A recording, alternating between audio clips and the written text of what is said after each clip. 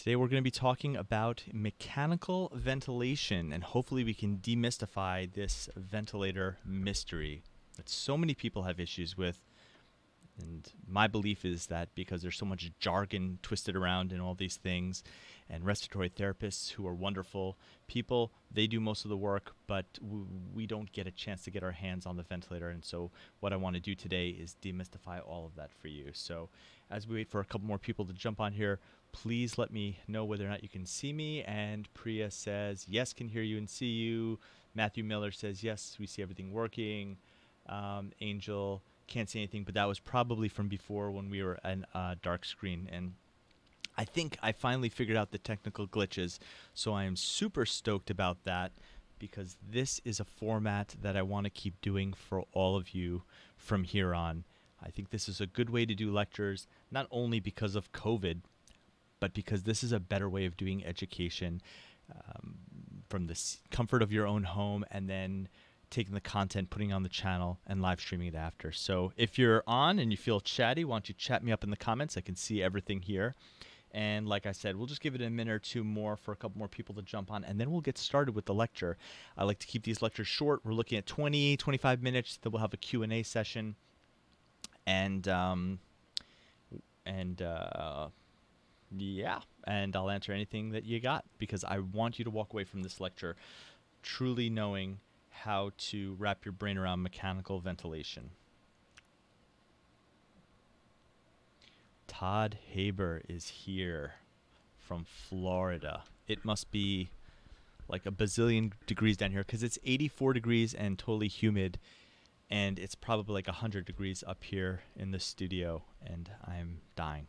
And when I say studio, I mean the attic, which was painted and some lights put right there.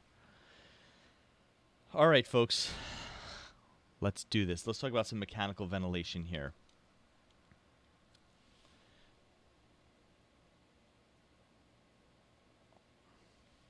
So just to start off, just know that mechanical ventilation is not a new concept. The concept of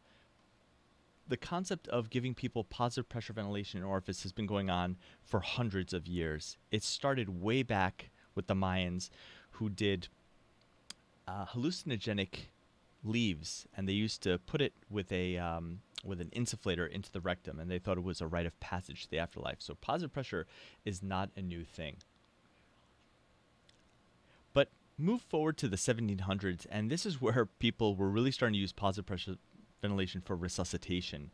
And this is something they actually used to do. They used to take tobacco enemas and put them in the rectum and insufflate them after people were drowned. And this is where the terminology blowing smoke up your arse came from. Truly it is. Now, this is a practice for quite some time. So much time, in fact, that they came up with their own ACLS algorithm so that people would remember. Tobacco enema, breathe and bleed, keep warm and rub until you succeed, and spare no pains for what you do, may one day be repaid to you. This is not something I would ever want repaid to me. Okay, this is probably where they had the first DNR that came from, and it's not do not resuscitate, it was do not rectalize at that point. But through time, they've made some adjustments. They did some studies, and they found during the polio epidemic, this was the first application of positive pressure ventilation.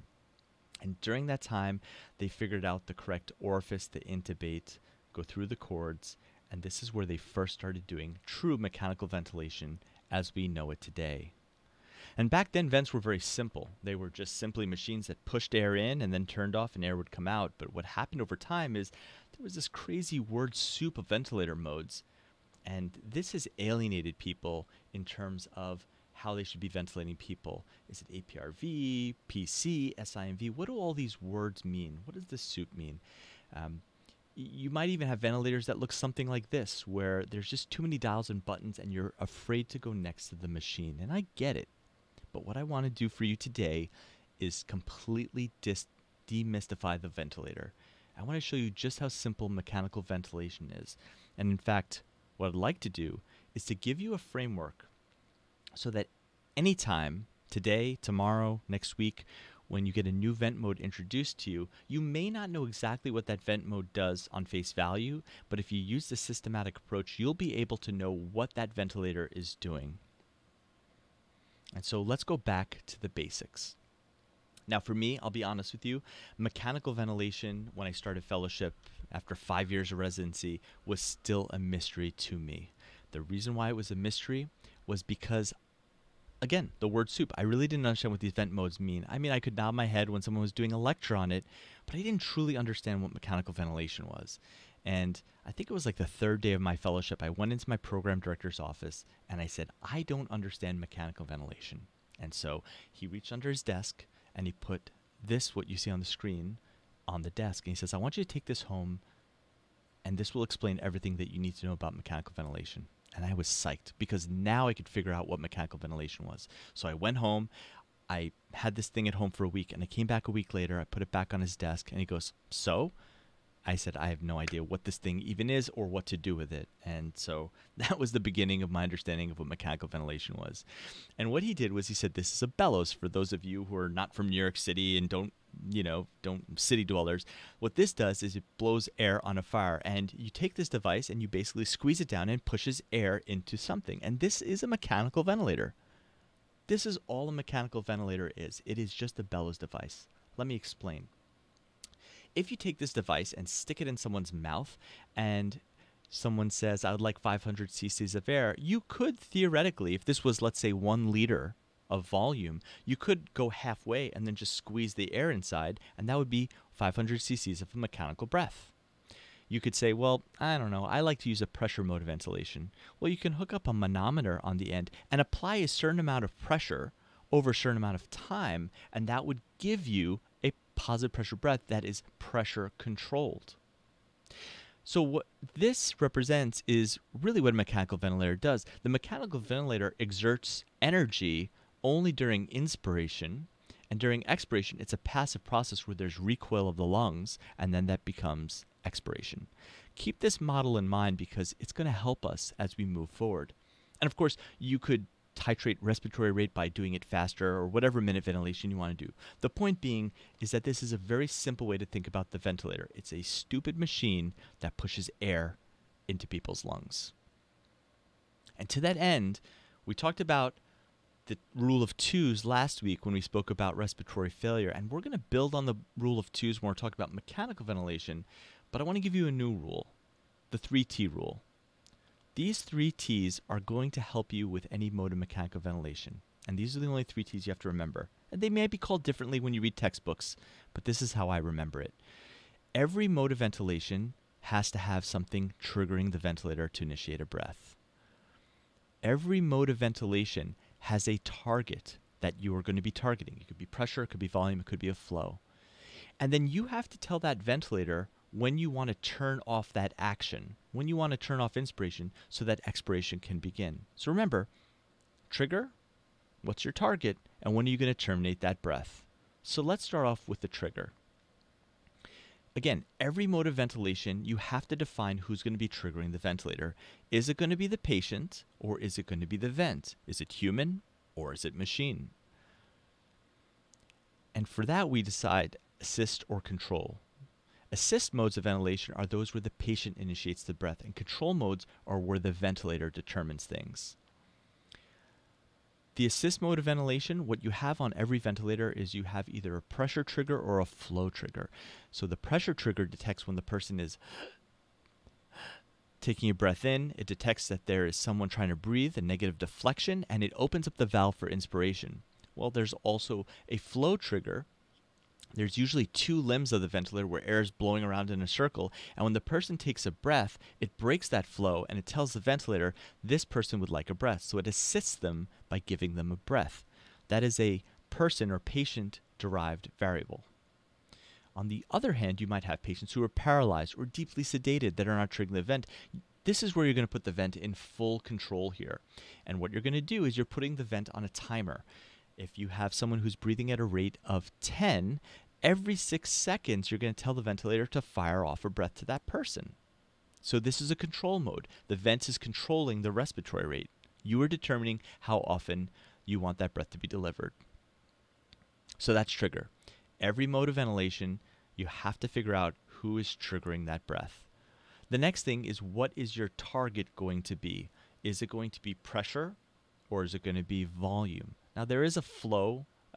There is a flow component to the volume, but just go with volume for just a little bit. Now people argue about this in critical care and emergency medicine all the time. They say you must ventilate people with a pressure mode of ventilation, and then other people say no, you must use the volume, and then some people say when you have really stiff ARDS, it must be a pressure or volume. Let me tell you something. It's all nonsense. Pressure and volume are directly related. When you pick a mode of ventilation, when you pick a volume or pressure as being your target, that becomes your independent variable. So if I pick a volume mode of ventilation, because many of us think in terms of volume, you say I want 8 cc's per kg, that's my volume. Well, that's your independent variable. What you have to do after a couple breaths is see what your plateau pressure is. You have to make sure that your plateau pressure is under 30. It's safe, because that's your dependent variable. You can't just set the volume and walk away. On the other hand, you might try to be clever and say, well, if 30 is my goal, then I'm going to set it to 29. I'm going to set my pressure to 29 and let the person breathe. Well, you still have to go back and check your dependent variable. And your dependent variable is going to be volume in this case. And you have to make sure that your volume is 8 cc's per kg. So what I'm trying to get at is that there's no way of getting around pressure or volume. One is going to be your independent variable, and you always have to check your dependent variable. And that's why it doesn't really matter. At the end of the day, what matters is you keep your plateau pressures less than 30, and you aim for ideal body weight. And ideal body weight is based on your height and your gender, your height and your sex. So you can go through tables, go through calculations. I never memorize any of this stuff. But the point here is that look at a table and prescribe the tidal volume that you need. If it's in your independent variable, then you're going to go for that. If your pressure is your independent variable, then you're going to make sure that your tidal volumes fall within this range, but you can't get away from it. Sex and height. All right, so that's what we're targeting, pressure or volume. And then finally, you have to tell the ventilator when to turn off, when it's done its job for inspiration, and then it's time for expiration. And so we have to figure out what our inspiratory time is. Now, if you're sitting here breathing and you're not running a marathon, more likely than not, you're breathing at a rate of 1 to 3, maybe 1 to 4. What I mean by that is your respiratory cycle has a smaller fraction of inspiration than it does in expiration. We spend more time expiring than we do inhaling. That's just the normal respiratory cycle. That's just how our physiology is. So when we tell the ventilator we have to terminate, we're only going for that smaller variable there. We're only telling the vent when they want to turn off because, again, expiration is a passive recoil process of the chest wall and the lungs. Now, when we're dealing with volume, we're just telling the vent turn off when a certain volume has been delivered. So if it's 500 cc's of tidal volume, well, after 500 cc's has been delivered to the patient, is going to turn off and allow the expiratory phase to begin. When we're in a pressure mode of ventilation, this is the part you got to wrap your brain around. In a pressure mode of ventilation, what happens is it's a time variable. So if you have a certain pressure, let's say you set your pressure control to 15, well, you have to tell the vent how long you want to hold that pressure for. It's like if you have a balloon and you're trying to blow it up, if you hold it for just 0.1 seconds, you're hardly going to get any volume. But if I hold it for 1 full second, I'm going to get a much bigger volume. So when you prescribe pressure as your independent variable, you have to tell the vent how long that's going to be. And usually that's between 0.8, 0.9, 1 seconds. Finally, I'm going to just touch upon pressure support, and if it's something that's interesting to you, we can talk about it during the discussion section. But when we talk about pressure support, what this does is it tells the ventilator provide a certain pressure, but once the person reaches a certain threshold or percentage of flow, the ventilator decides to turn off. Usually that flow is about 25% of the patient's effort. So remember, this is the third T. When do you tell the ventilator to turn off inspiration? Is it a volume? Is it a time, or is it a flow? Let's talk a little bit about cycle time, and let's deep dive this concept a little bit more. Cycle time is the amount of time, the package of inspiration and expiration. So if you have somebody who's breathing at a rate of 15, 60 divided by 15 is 4, and what that means is just assuming that your inspiratory time is 1 second, more or less, we'll just round up. That means you spend 1 part in inspiration and 3 parts in expiration for each respiratory package or cycle. Now, normally that's okay. That gives you enough time to get the air out before it's time for a fresh bolus of air to get down your airways. But let's change it up a little bit. Let's talk about if you have a respiratory rate of 20. So 60 divided by 20 is now 3. That means that your respiratory package is 3. And again, keeping with the 1 second inspiration, now you have a shorter time of expiration. Now, many of us who are not suffering from any obstructive lung diseases or asthma can do this okay, but the asthmatic can't do that. The tight asthmatic, the person who presents to you acutely in the hospital, they need more time in expiration. And so playing with that expiratory time is going to be so vital for those patients. Look at this waveform over here. We'll talk a little bit about waveforms in the second part of this. But what I want you to look here is at this flow waveform. This is a volume mode of ventilation. It's a volume mode of ventilation because we have a constant flow happening up here. What I want to show you is everything above the baseline is pressure going, or flow going from the ventilator towards the patient. And then everything below the baseline is from the patient right back to the ventilator. And I want you to notice here, at the end of every expiration in a normal patient, because this is a normal patient, you'll see that flow comes back to 0. There's an equalization of flow. Flow is back to 0, and that's normal. Well, look what happens here. This is an asthmatic who's tachypnic. Air goes in, no problem. But look what happens during expiration. During expiration, what happens is that the flow is not getting back to baseline. It's not getting back to 0. And this leads to breath stacking, auto-PEEP, dynamic hyperinflation, whatever synonym you want to call it. Air is stuck in the lungs, and this causes problems. This happens again with your asthmatics, your COPD patients. This happens iatrogenically. When we intubate somebody, if you have a difficult airway or just the situation is tense, sometimes you're sitting there bagging away and everyone's high-fiving. You don't realize that you're bagging too fast. There are studies that show that in acute resuscitation, people are bagging as fast as 60 breaths per second. That means that the patient's hardly having any time to exhale. So we can do this iatrogenically.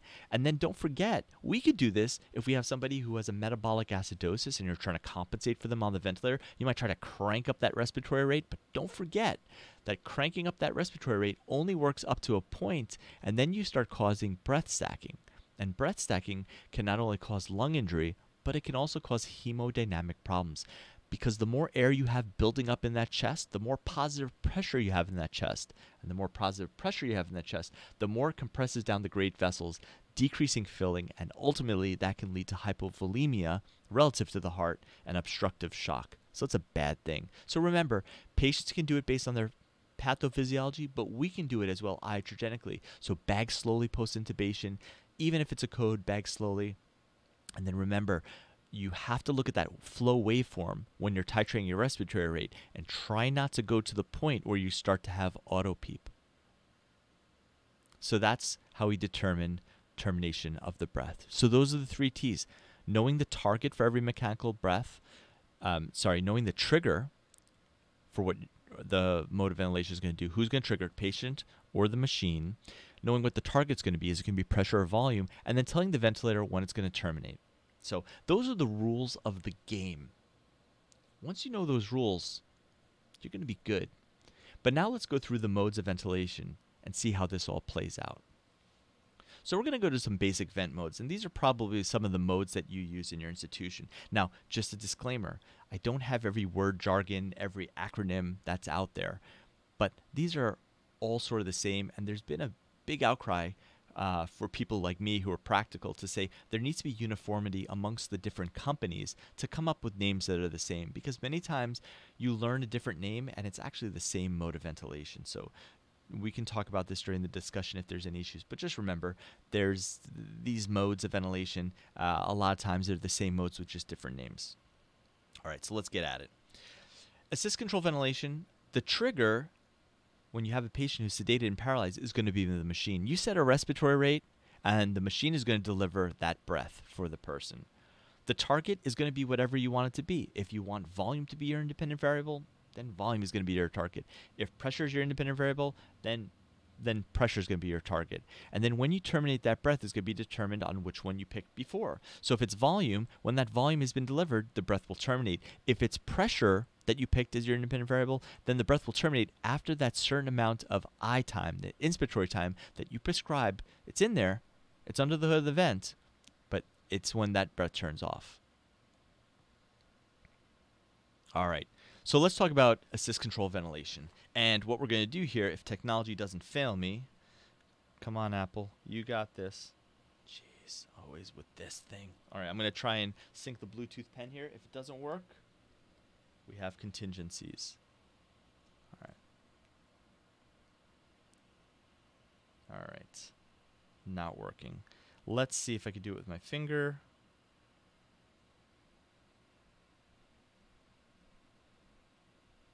All right, let's see what we can do here.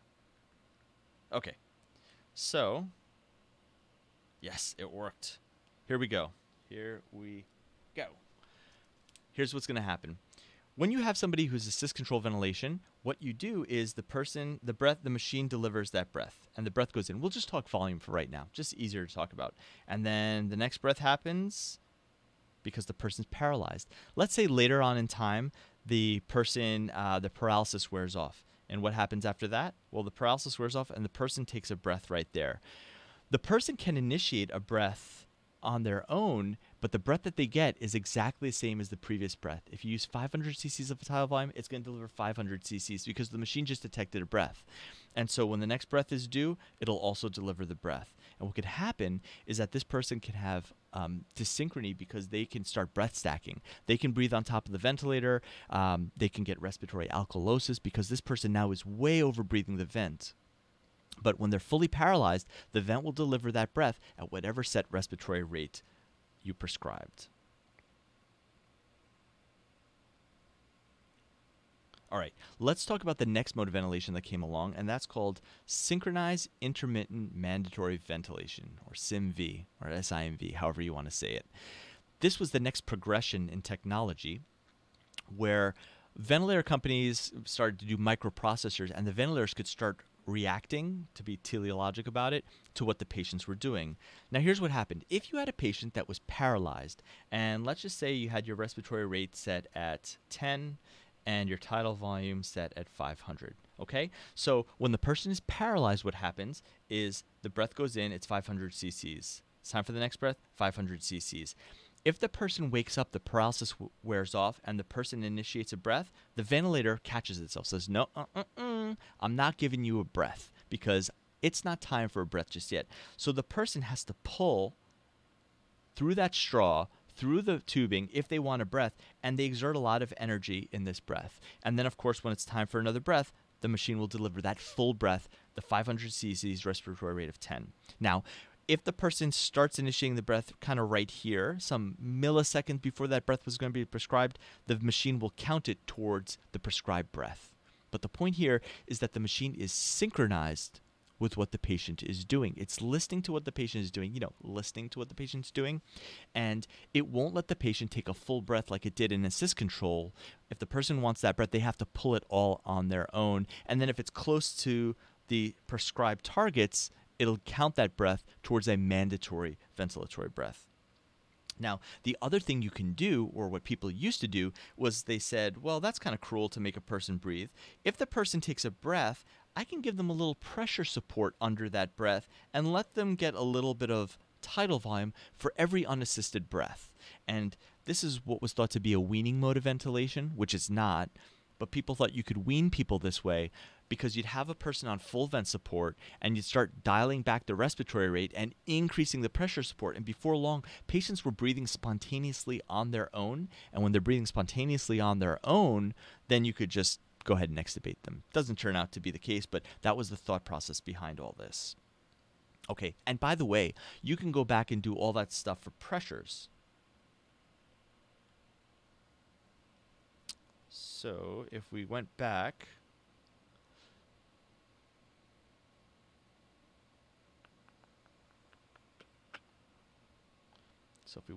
here, okay, we can also do the same thing for pressure control. So just realize this is what a pressure waveform would look like. It's kind of a continuous pressure breath, continuous pressure breath, continuous breath. What we have is this is the pressure above 0, and this is the inspiratory time, the amount of time you're holding that breath open. But just know that it's the same concept for assist control, whether you're doing pressure or whether you're doing volume. So let's move on and talk about some advanced modes of ventilation. And what I told you before is you have to pick your independent variable and you have to pick your dependent variable. Now, what if I told you there's a way you can have your cake and eat it too? And there's a mode of ventilation called PRVC. Again, there are some companies with different names, but this is the concept. Pressure regulated volume control. This mode of ventilation is a pressure mode of ventilation with a twist. Here the trigger is the machine. You set a rate, and then the machine will deliver that breath. Of course, the patient can breathe underneath, and it'll deliver the breath assisted. The target is pressure. Remember, it's a pressure mode of ventilation, and because it's a pressure mode of ventilation, you're titrating the I time. But here's the twist. This is like having a mini respiratory therapist sitting inside the patient's lungs. And I'm going to explain what I mean by that. So you go up to the machine, you say, "Machine, I never want you to exceed a pressure of 30. And you say, "Machine, I would also like it if you can get me 500 cc's of tidal volume. But don't ever exceed 30. You can go as low as 0 for your pressure, but never exceed 30. If you get to 30, then turn off. And I want a tidal volume, if you can, of 500. And the machine goes to work. And here's what happens. The first breath is a test breath. The machine knows nothing about the patient's compliance, knows nothing about the resistance, knows nothing about the patient's physiology. So it has to get to know the patient, just like we got to get to know each other. And so it delivers a very small pressure. Let's just say, I'm making up numbers here, let's just say 10 centimeters of water. So it delivers 10 centimeters of water, and the breath it gets back is 200 cc's. Now, you wanted 500, and it only got back 200. So what do you think the ventilator is going to do on the next breath? It's going to increase the pressure, and let's say it goes up to 15. Now it's getting a tidal volume of 300. Still not good enough, so it'll increase to 19. And then the next breath comes back, and now you're getting closer. You're at 400. It goes up to 23 centimeters of water, and now it gets to 500. And now it's cruising. That's the amount of pressure that it needs. So every breath it gives, it measures the tidal volume, and it makes adjustments. Now, let's say you have a patient that develops a tension pneumothorax all of a sudden, and now their lung becomes very, very stiff. Their lung becomes stiff. The next breath goes in. The ventilator sees a pressure of 30. And it can't deliver that breath because it didn't want to exceed 30. So what does it do? The ventilator turns off and it starts scaling back down the pressures again and tries to drive it back up to get to 500 cc's, but it can never cross 30 because that's the parameter that you set for the ventilator. And what that means is that the ventilator is going to cap out at that max pressure, and if it exceeds that pressure, the breath won't be delivered, but it caps out there and says, "Sorry, buddy, you told me this is as high as we want to go." So the problem, the good thing about PRVC is it allows the machine to make some independent decisions without the respiratory therapist sitting there following the plateau pressure every breath because it kind of knows the rules of the game. But the other problem with PRVC is if you have a patient who's coughing, who's having a lot of secretions, who's bucking the vent, that machine is going to be chasing every breath. If the person coughs, the pressure goes high, it hits the peak alarm, and the breath doesn't get delivered. Remember, when alarms go off, breaths don't get delivered. It's not like the alarm goes off and says, "I'm delivering this dangerous tidal volume whenever you get around to me." No, the ventilator doesn't deliver that breath. When that alarm goes off, you got to get to that bedside. The vent alarm is maybe the most concerning alarm in all of the ICU because that person's not being ventilated. And I'll come back to that in a little bit.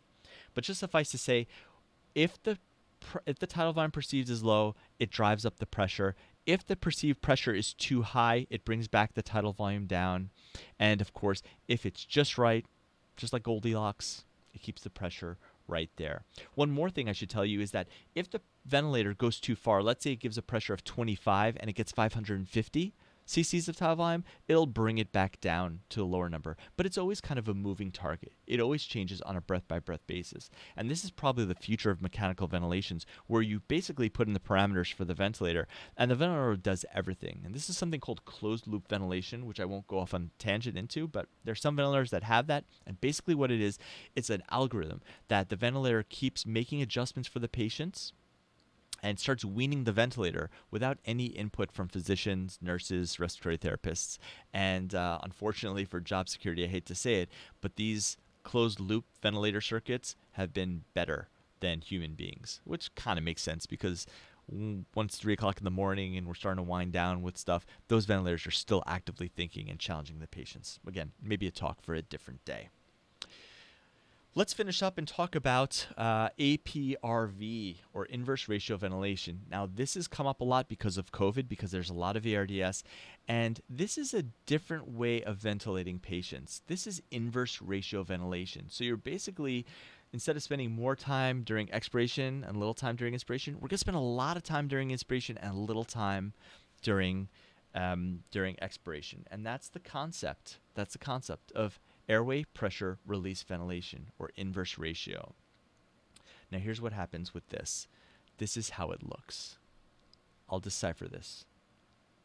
But here what happens is that we have a mean airway pressure. The ventilator, when it starts inspiration, it pressurizes the airway to some high pressure, 25 centimeters of water, 30 centimeters of water, and it keeps that airway open for a long period of time.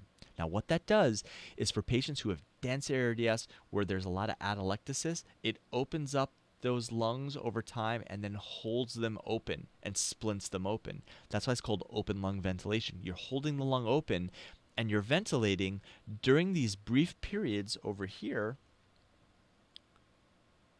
where the pressure drops in the lungs, and that allows CO2 clearance. Because if you kept the person's airway open infinitely, you'd oxygenate them well, but CO2 is going to build up. So here you keep them open so that they better oxygenate, but then you have these brief releases where CO2 can be cleared out and then the lungs open up again. That's APRV. The other thing about APRV is as patients are getting better, they start to take spontaneous breaths on top of these high pressures, and this is what's believed to keep these people's diaphragms working better and control their clearance. I'm not going to deep dive this topic very much. Maybe in the Q&A we can talk about it. But that's the concept of APRV. You're setting the pressure high. It's a pressure mode of ventilation. So you set your high pressures, you set your lower end of pressures, and you set the times for each one of those. So when you're talking about APRV, the trigger is the ventilator. The ventilator, it's all timed. The spontaneous breaths, they happen, but they're essentially not effective breaths initially. But this mode of ventilation, the machine determines all the timing, everything. You're setting in all these parameters. You're setting a T high, the amount of time it's being held high, and the T low, the amount of time it's being held low. The target is a pressure target. There's no volumes here. The volumes will be a dependent variable. You'll see how much volumes are coming out of the patient, but the target is pressure. That's what you're titrating. And then you're holding your pressures for a certain amount of time. That's when you tell the ventilator to terminate that breath, or essentially have those release ventilations. And you might have heard this term before. I'm just going to say it. It's a kind of goofy term, but those are your dump times. Always makes me laugh. I don't know why. But your dump times are your ventilation. Very small, brief periods of time where the lung volumes come down, not to complete collapse, but just enough to ventilate out CO2 and then right back up to holding up that person for a prolonged period of time. So let's just go through a few cases, make sure we seal this up. And I'll move very quickly through this because I just want you to get the concepts here. If you have a patient who has angioedema and you intubate them for airway protection, their lungs are good, their brain is good. It's just that there's something right here in between. And for those people, the trigger, once the paralysis wears off for intubation, is going to be the patient. I'll let the patient determine their trigger. Just put in their hands. Maybe they go on a pressure support where they determine their trigger for breath.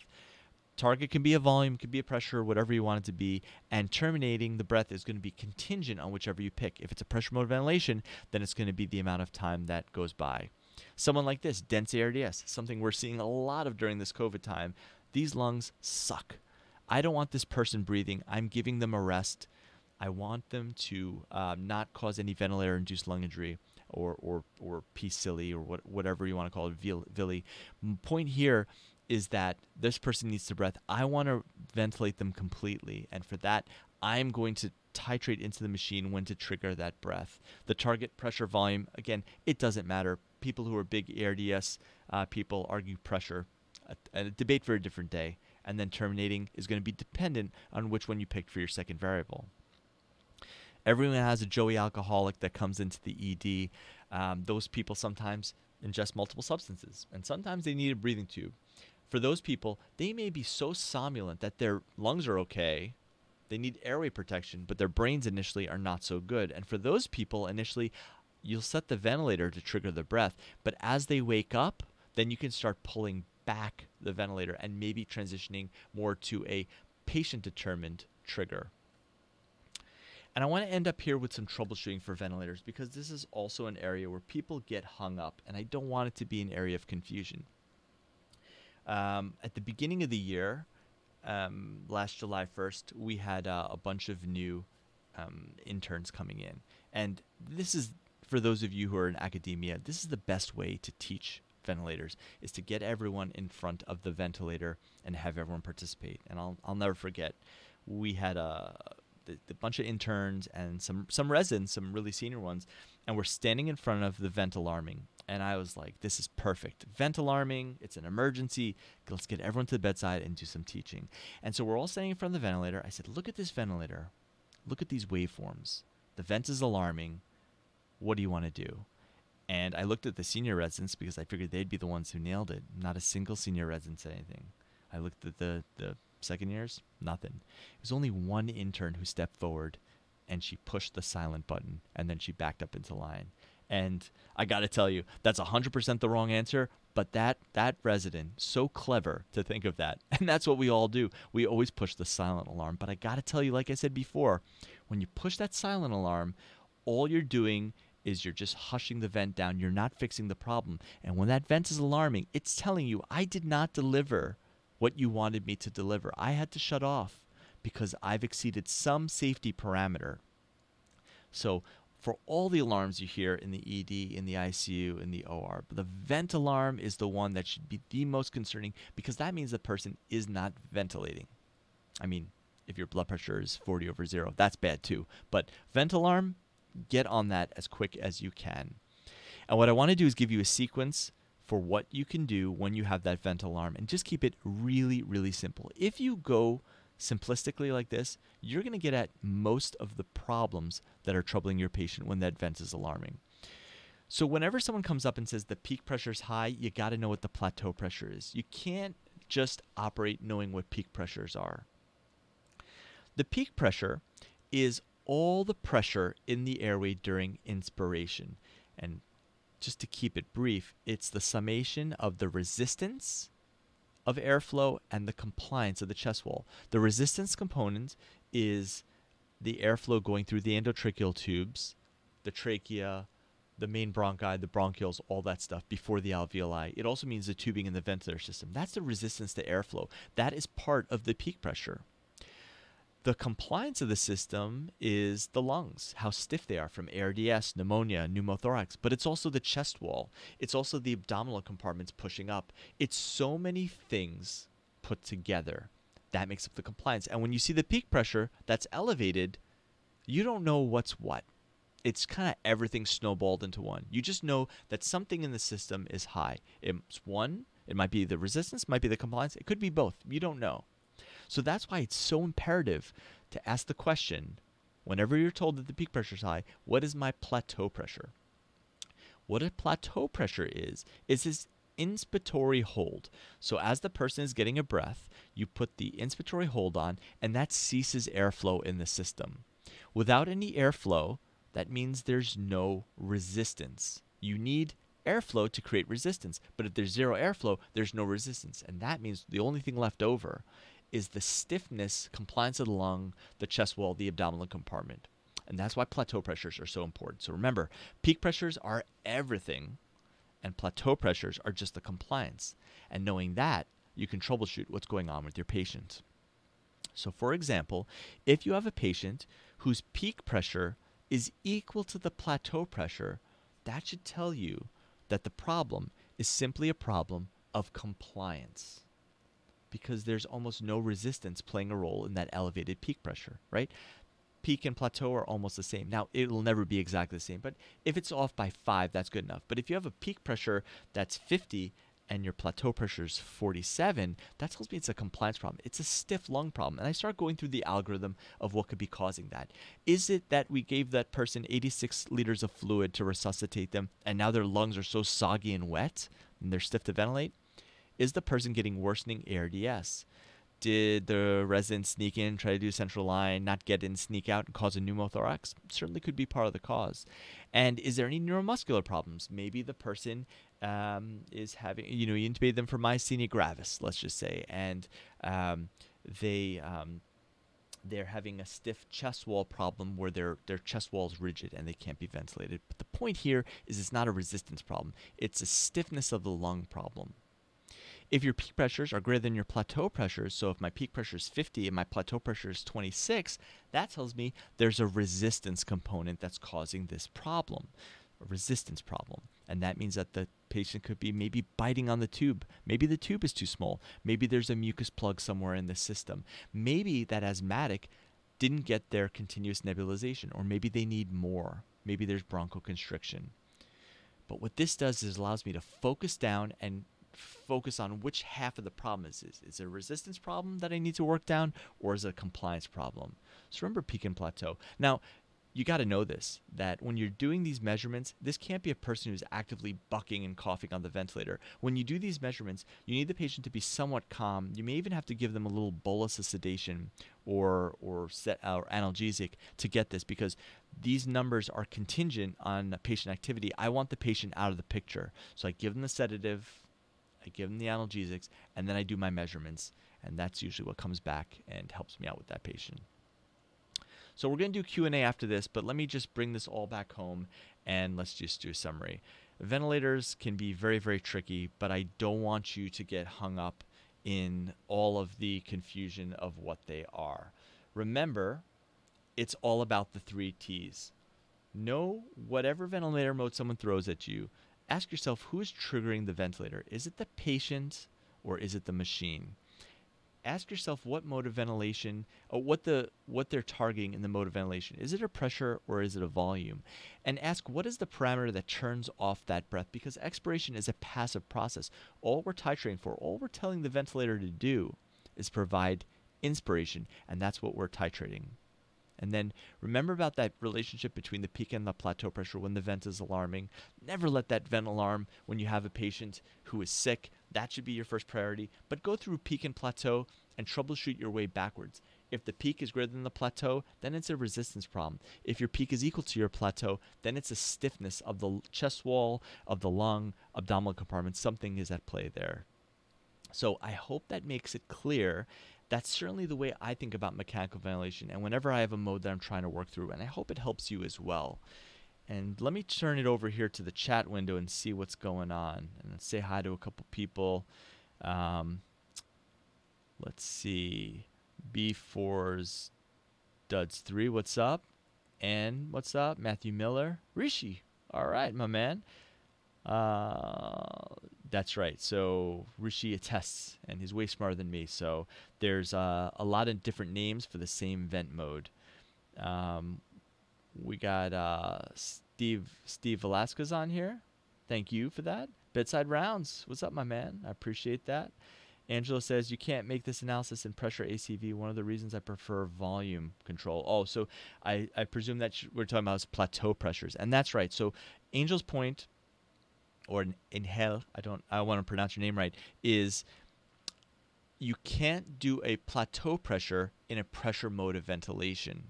So to do a plateau pressure, you need there to be a cessation of volume. So volume mode of ventilation, you can hold the flow, and then it gets you to your plateau pressure. Now, with pressure control, when you're saying your pressure control, you don't know exactly what the plateau pressure is, because that peak pressure is your peak inspiratory pressure. So it's a summation of everything.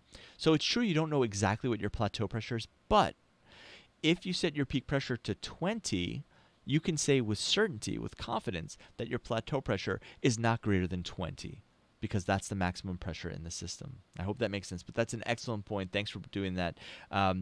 Volume modes, if you ever want to do a plateau pressure, just flip over to volume mode, get your plateau pressure, and then you can go back to pressure controlled. Lily G says, what's the best vent mode for asthma or COPD exacerbation? There is none.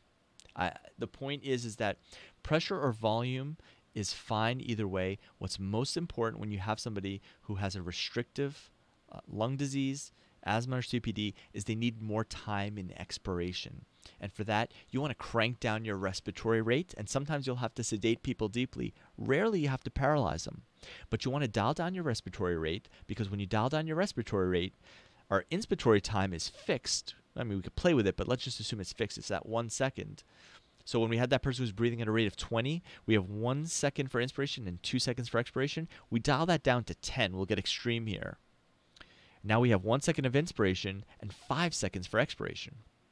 So dialing down the respiratory rate gives you more expiratory time, and that's really what you're looking for in terms of your mode, a low respiratory rate. Pressure, volume, it honestly doesn't matter, and we can debate that and argue that all day long. Matt Goebel's up in here. Can you discuss optimizing PEEP, balancing PEEP, plateau, driving pressure, assist control? Yeah.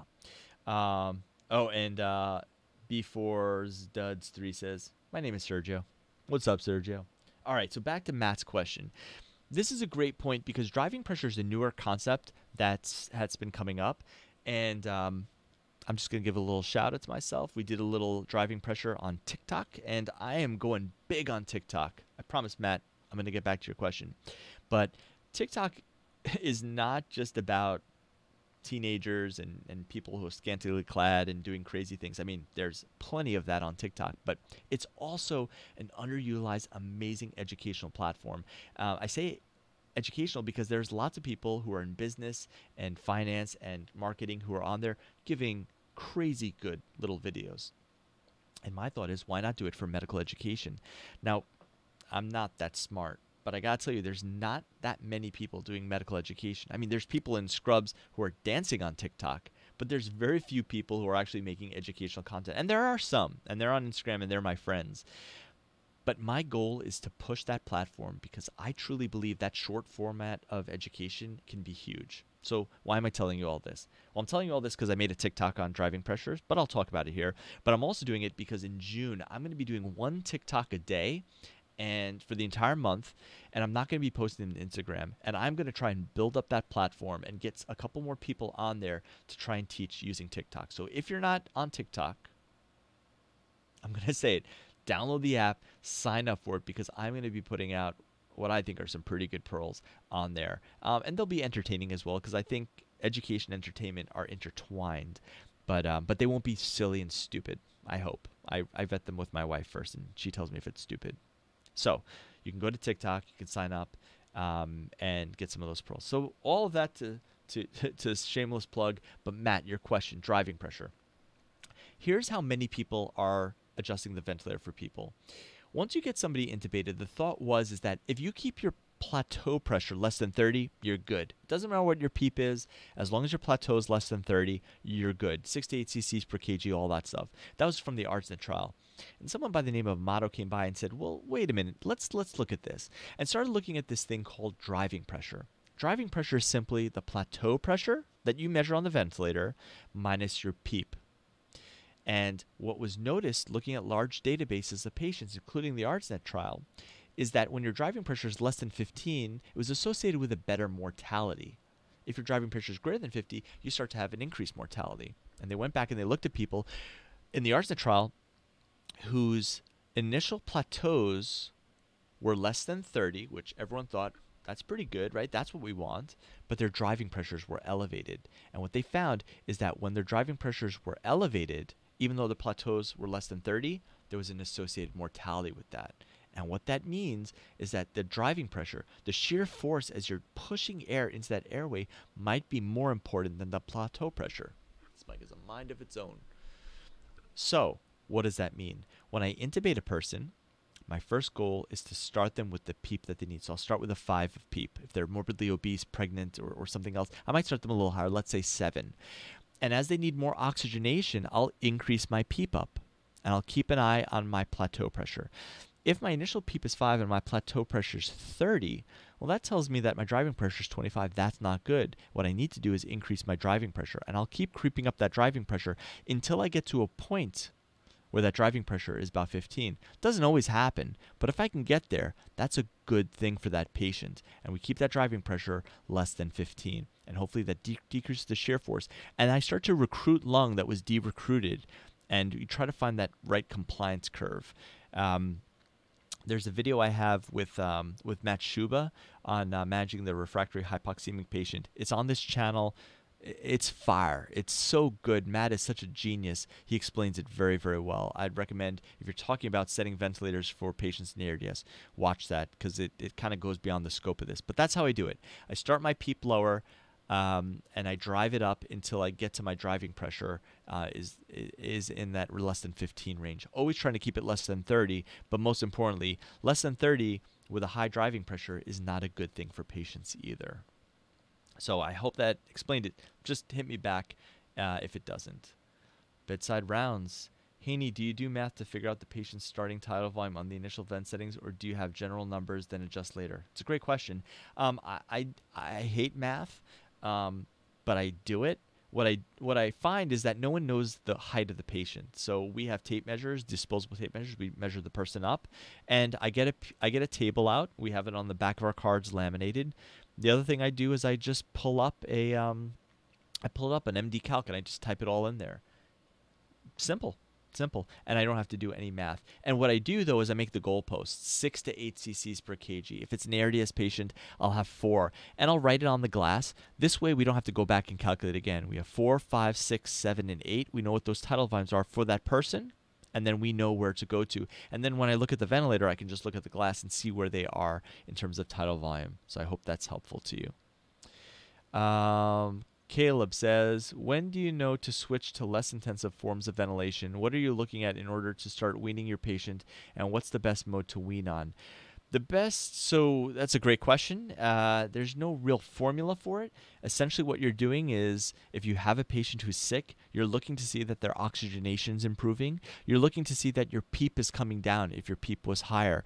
And then every day you should be pausing your sedation and your analgesia, and you want to get your patients more awake, and you do an awakened breathing trial, and then you do a spontaneous breathing trial at that point. Now, I'll be honest with you, in these COVID times where patients are so sick, there are days where we don't do spontaneous awakening, and that's just because they're so sick, and we know based on their physiology from yesterday, they're not going to be better. But as those patients get better, as we start weaning stuff down, then we start to titrate down their PEEP and their oxygenation. And once their FiO2 is less than 60, their PEEP is down to some reasonable number, 8, 7, 6, whatever number you like to go, then you can start putting them on an SBT, a spontaneous breathing trial.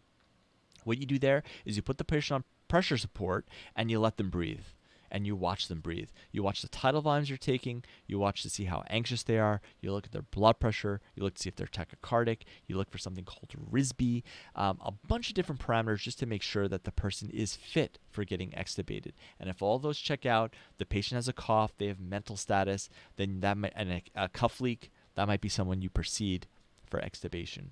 So hopefully that helps answer your question. All right. And Steve Velasquez, who's a realtor, says, TikTok is the future of information dissemination. Done. I'm done here. I'm done. Because Steve Velasquez says it. Get on TikTok right now, at Critical Care Now. Sign up. The other thing I didn't want to tell you because I didn't want to sound like a salesperson, but I'm going to say it right now. I'm trying to get to 1,000 followers just for one simple reason. I've never been a follower count person. I mean, it's nice when you know that people are appreciating your content and out there, but I'm not like big into numbers. I'm happy that 17 of you are here watching.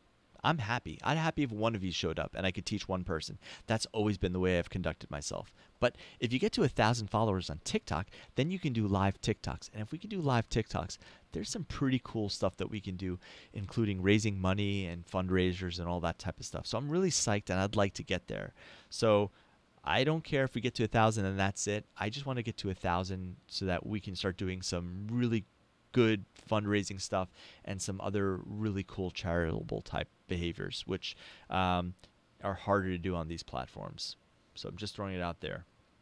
All right, but thanks, Steve. I appreciate that.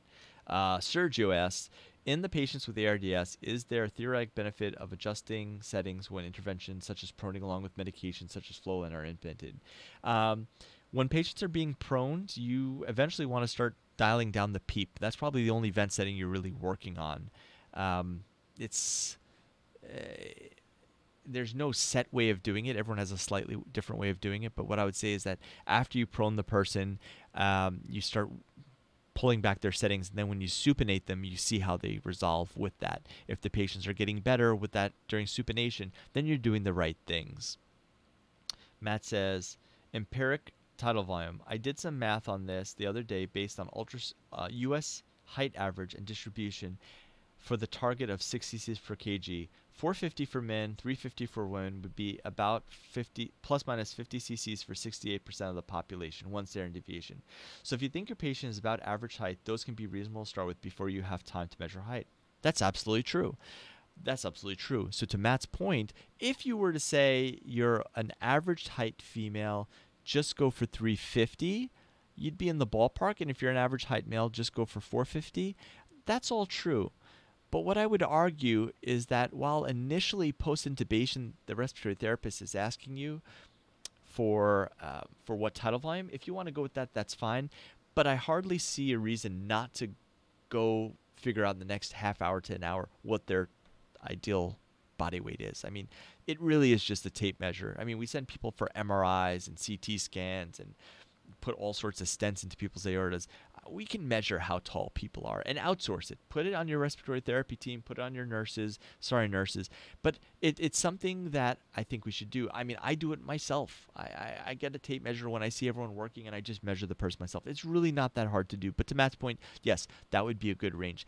And it also speaks to the point that when you have a patient, here's a fun fact for you. Do you know that every BVM that you have has a prescribed tidal volume that's in it? And on the bag, it'll actually say one-handed ventilation gets you a certain tidal volume, two-hand bag gets you another tidal volume. For most bags that I'm familiar with, two hands gets you at least a liter, if not higher. Some are 1.2, 1.3 liters with two hands. And most people post-intubation, because of the adrenaline rush, are bagging with two hands. So that's way too much tidal volume. But even one-handed bags get you 500 cc's of tidal volume, and that's likely too much. So here's an interesting trick that you can consider. A pediatric bag has a maximum tidal volume, some of them, most of them, about 500 cc's. And if we're saying that most people, unless you're 9 feet tall, most people, the higher end would be 500 cc's. Should we be having all our BVMs be pediatric bags? I'm going to let you think about that.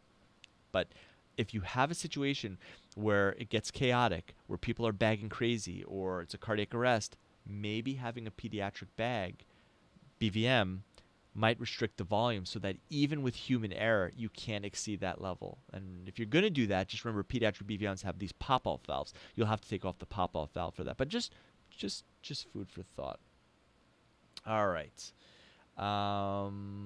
Let's see. Yusuf says, I will make an account in TikTok just to follow you. You're the man. Thank you for that. Oh, I didn't mention that once I get to 1,000, I'm going to randomly pick 5 people to get the ResusX digital package. Just because. You know what? Make it 10 people. 10 people will get the digital ResusX package once I get to 1,000. So that might be, it might take me 6 years. And at that point, ResusX, that package will be so old, but I always keep my promises. Angel says, that's the only reason I downloaded TikTok. All right. You guys are too nice. Too nice. But trust me. Don't just follow me. There's a lot of good people out there. There are some good educators. Just surf Instagram. There's a few people who are doing it, but I suspect more will be doing it. Short format, high educational content.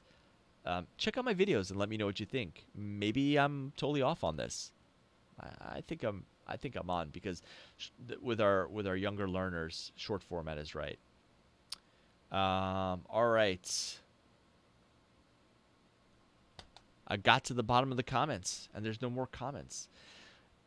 Anyone else have anything they want to say? We're sort of at the 1 hour mark. I think that's just the expiration date for how tired you can get of some guy sitting in an 84-degree office talking to a microphone. But I will stick around for a few more minutes if you have any other questions. This video will be posted on YouTube, so if you have to jump off, that's totally fine. If you've jumped off or you just came on late, don't worry. The video will be on between today and tomorrow morning. You'll be able to watch it.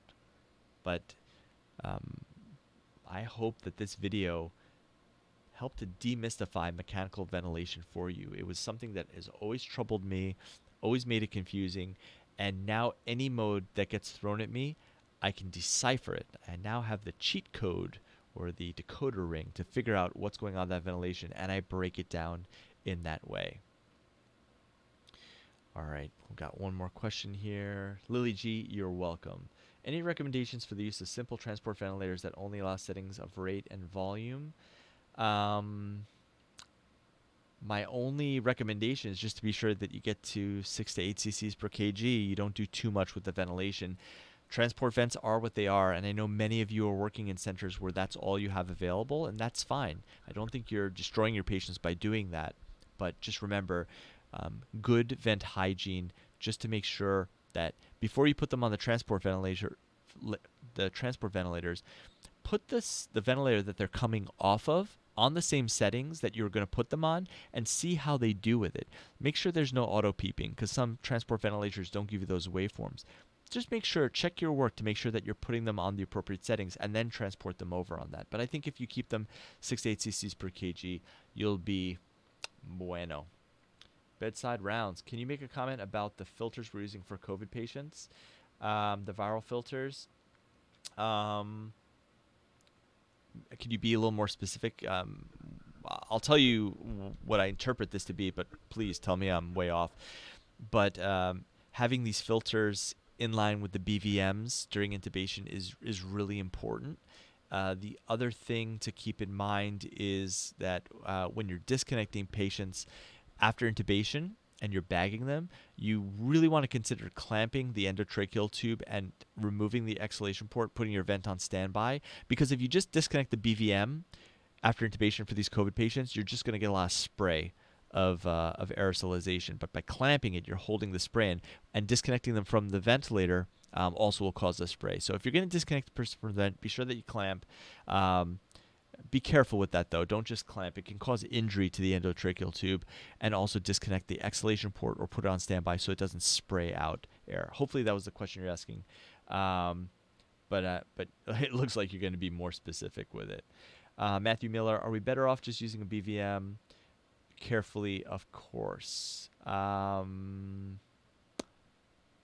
transport, I would not do a BVM for transport. Just human error is so big. I'm sorry if that wasn't your question. If not, correct me, but that's what I'm reading your question as.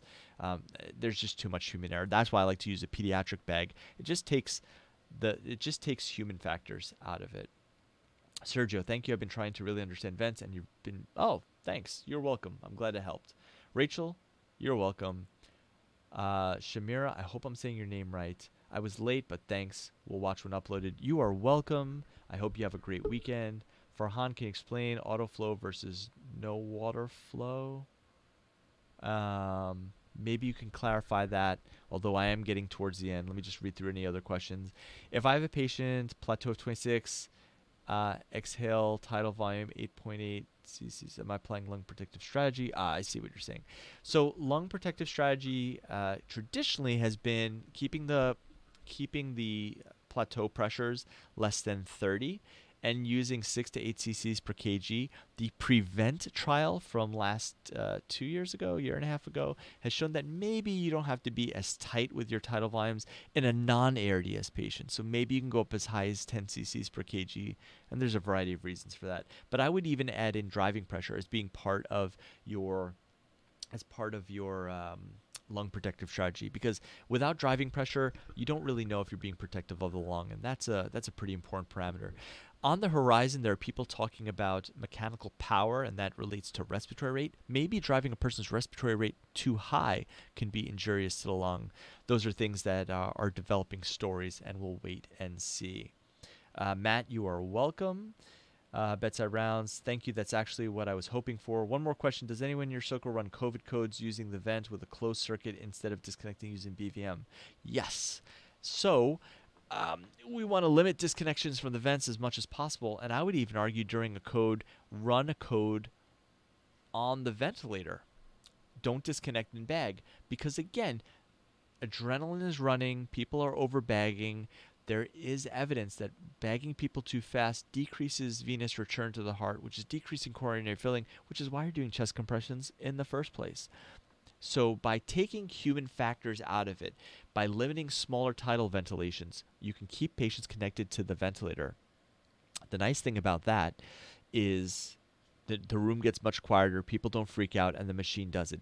If you're going to do that, though, remember that as your person is pushing down and doing chest compressions, two things are going to happen. The vent is going to trigger, thinking that a breath is needed. And also, if the breath is trying to be delivered as you're pushing down, the ventilator is going to sense that there's increase in compliance of the lung and may hit the peak alarm. So you got to crank up the peak alarm or the peak pressure alarm so that it doesn't detect downward pressures as being a stimulus to stop the mechanical breath. And you want to put them on SIMV because SIMV, what that will do, again, remember, it's synchronized. So it'll only deliver the mandatory breath. So you might set your respiratory rate at a breath rate of 10 during your cardiac arrest. So you set it to 10. So that means 10 breaths. Every 6 seconds there's going to be breath. And if there's chest compressions, what will happen is it won't detect that and give it a full mechanical breath. If you just did it on assist control, theoretically what could happen is as the person's releasing, the vent might think, oh, the patient wants a breath, and give another breath. And now you're ventilating that patient, as fast as the chest compressions, which would be counterproductive. So set your peak pressures high and put them on SIMV, and that's a way you can use the ventilator for your respiratory therapist. And I like to have my respiratory therapist doing other things for me, not just sitting there with a bag. All right, one more question. What do I think about APRV in COVID patients? I think it's okay. There's people out there that are really pushing it. I think there's no one mode of ventilation for one type of patient. There are people that try to say that I use this vent mode for everything, or I use that mode for everything. I could hammer a nail into a wall with a wrench, but it doesn't mean it's a good idea. I have tools known as vent modes, and I use them for whatever situation my patient is in. And that's why it's important to know the different modes of ventilation. That's why it's important not to get stuck on one mode of ventilation and preach it all day long, because you have to know to adapt to what your patient needs. We didn't go into air hunger and titrating flow rates and all sorts of different things that are a little more advanced. We want to keep it basic for this lecture. But if a person has stiff lungs and they're de-recruited, that's a person I would consider using APRV for. But a COVID patient who has diffuse patchy infiltrates, who has a good compliance to their lungs where I'm able to ventilate them, I might just go for a conventional form of ventilation.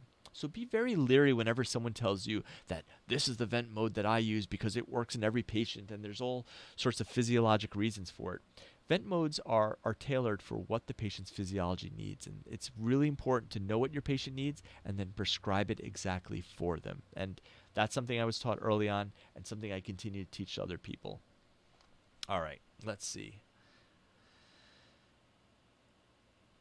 All right, so Farhan says, breath more than 6 mLs per kg, and I always wonder if the patient breathes over the set tidal volumes, are we still doing lung protective ventilation? No, there's actually injury that happens when the patient's breathing too much. So you set a vent mode for the person, and the patient's breathing over that.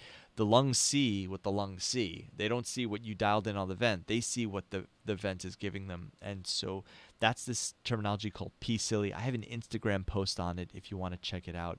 But the patient can do harm to themselves, and it's important to be mindful of what the patient is doing. And if you don't, and you lose sight of that, that patient can injure their own lungs by taking too much breath, too large of a tidal volume, or too rapid of a breath. So this is where looking at the patient's waveforms, knowing what they need physiologically, and giving them that, and adjusting their sedation is so vitally important. All right, Farhan, congratulations. You are the last question for this lecture. And with that, I want to thank you all for tuning in to Live at 5. This has been a lot of fun for me. And, Bedside Rounds knows this because he's been helping me. And a big shout out to him for for being there and helping me to fix the audio, fix the video, and to help work through some of these technical glitches. But I've been doing this now for a couple weeks, and I gotta say, the ones I did a couple weeks ago were pretty crummy compared to this right now, which I still think is average. But I feel better about the production value, and I feel good about giving you these lectures, and I hope the format is good for you. Go ahead and comment below. Tell me what you think of these. Please let me know what you'd like me to do differently, the things that are done well, and other topics and things that you'd like to see in the future. I am always down for more education.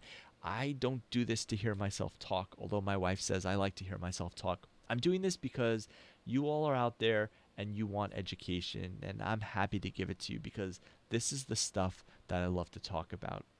So again, please hit me down below. No, don't hit me down below. Please comment down below and let me know what you think of the content. Let me know what things could be done better, and let me know about topics that you want to hear in the future. I really want to thank you all for joining me on a Friday afternoon. Friday? When happy hour opens up, I'm pretty sure I'm not going to have as many people hanging out here, but I'll take it. Thank you for hanging out. I'll try to do the Crashing Asthmatic next week or maybe the week after. I just have to check out my schedule, but it'll probably be next week. And don't forget to sign up from TikTok, because that is where educators are heading, and that's where I'm going to be all next month in terms of educational content. One TikTok a day, at least one TikTok a day. So thank you to all of you. Have a wonderful weekend. Please be safe out there, and remember, please everyone, you stay awesome.